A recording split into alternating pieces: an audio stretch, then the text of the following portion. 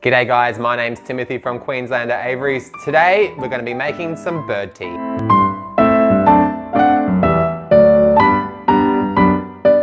So we're going to make some bird teas today and then we're going to try them over the next week. I encourage you guys to maybe go out and get some of these ingredients as well and maybe give it a go yourself. And then at the end of the week next Sunday we can maybe compare some notes.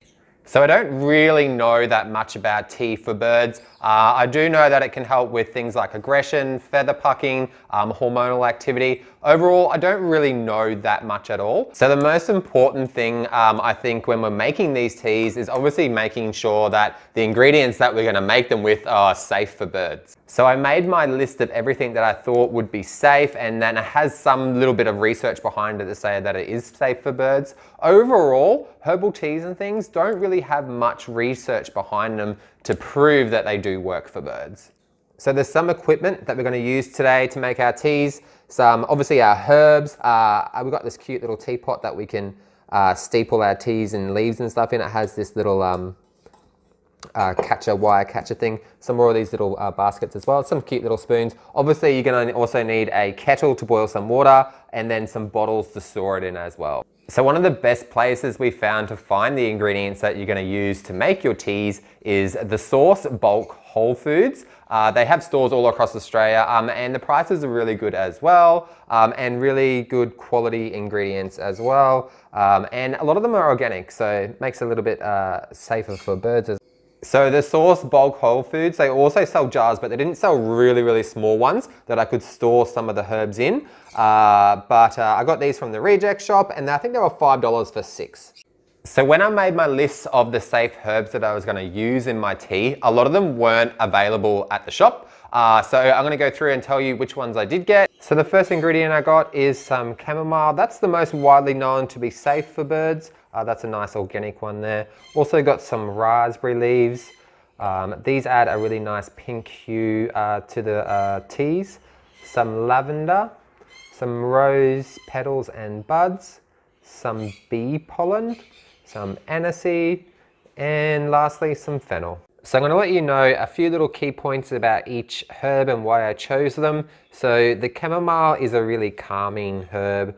It's great for really nervous birds as well. So the raspberry leaf is very good for female birds. It can help prevent some egg binding, and apparently zoos use it as well to cure egg binding in hens. Lavender is another one as well. That's a really nice calming herb. The rosebuds and leaves are going to add some floral smell to the teas, and then also it is a little bit calming as well. The bee pollen, I mainly chose to add some sweetness to the teas. I know a lot of people use this for their dogs, but the end result of using bee pollen, I'm not too sure. I might need to do a bit more research on that one. This is aniseed. The claims for aniseed are that it can help with respiratory problems, coughs, any sort of chest infections in birds. So the last one I've chosen is fennel. It's meant to help with things like constipation, flatulence, and then also it can apparently help with yeast infections in birds. So we're going to make 4 teas today. Let's get started on our first one. So the first mix we're going to make is just a general all-round tea. So we're going to use some chamomile, small amount of that, some raspberry, also we're going to use some rose. Got these cute little spoons, little spoon of that. Some bee pollen for some sweetness, just a small amount of that. Also some lavender as well. So I'm going to mix it up in our little bowl here, get it all really well mixed up, and then I'm going to pop it into our steeping basket. Pop it in there. I probably made a little bit too much. I don't think we're going to need much for each blend. I've already pre-boiled the kettle. You don't want it to be boiling hot when you pop this into the water. So now we're going to add some, not freshly boiled, but still quite hot water. I'm not too sure exactly how much water I'm going to use, so I'm just going to add about 1 cup to this little basket.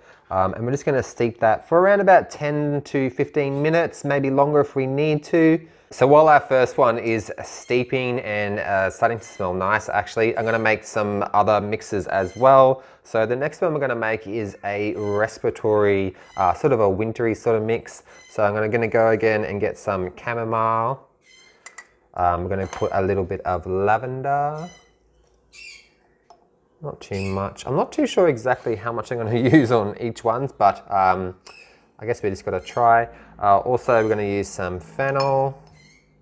I think fennel will be quite strong, so I'm not going to use too much of that. And then also some bee pollen for a little bit of sweetness, maybe a little bit more. So that's sort of our wintry sort of mix. So the next one I'm going to make is for digestion. So we're going to go in with chamomile again. And then we're going to do a little bit of fennel. Not too much once again. Also, we're going to add some aniseed. Now, obviously, if anything's too strong, you could add a little bit more chamomile or ingredients that sort of help mellow it out a little bit more. And then obviously some bee pollen for some sweetness.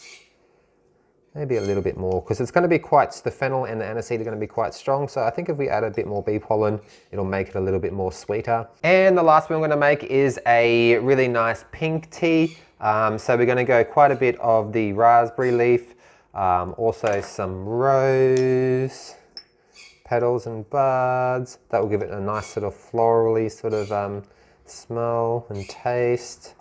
And then also a small amount of chamomile, I think, just a tiny bit, just to add a little bit more soothing into that one.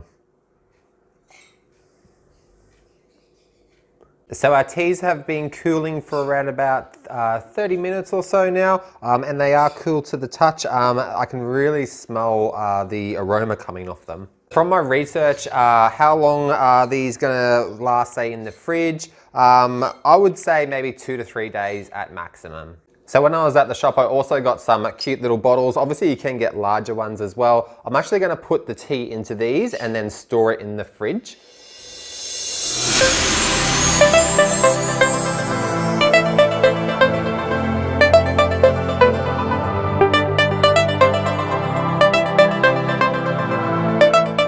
So all our teas are all made now, they're steeped, they're cooled. I guess I'm gonna have to give them a little bit of a try and see how they taste. So the first one I'm gonna taste is the raspberry lavender one, which is meant to be the pink rose one, but unfortunately it did not come out pink. I think it was the chamomile that I put in there, but it smells absolutely amazing. It doesn't smell as strong as some of the other ones.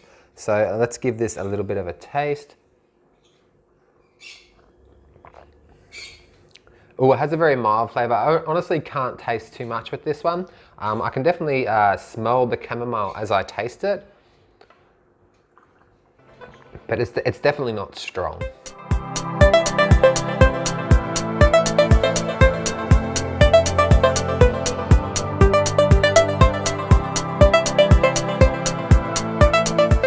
So the next one I'm going to taste is the general one. This one had chamomile, raspberry, rose and bee pollen. Oh, it definitely smells a lot more floral than the last one.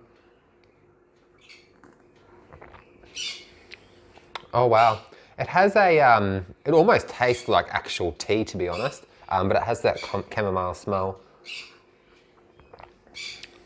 It's very plain as well. It was diluted. I did put a whole cup of water in that one, but it smells amazing. Not too much of a taste. So I think that might be good for birds if there's not too much of a really strong taste in there. It might be a lot more acceptable for them to want to give it a try. I did add bee pollen to all of them, so that could be the thing that's helping it taste so nice. So the next one that I made was the sort of winter respiratory mix. It had chamomile, lavender, fennel, and then also bee pollen as well. So let's give this one a try.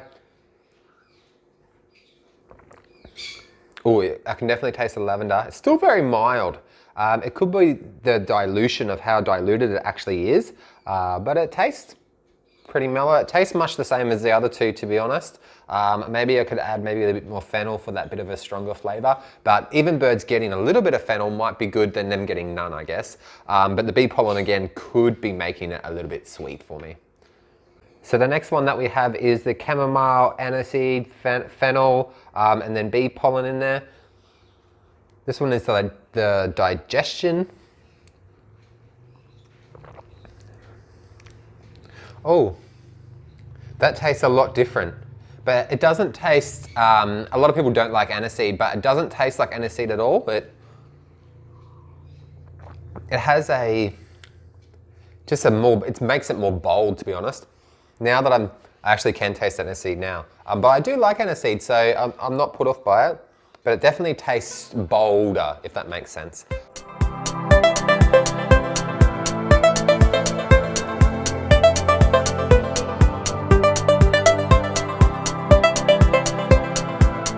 So now we've tasted all our teas, now we can go ahead and think about how we're going to use it to give to our birds. So the great thing about bird tea is that it's so versatile. You can use it in so many different ways. A lot of people will use it to pour over the top of sprouts.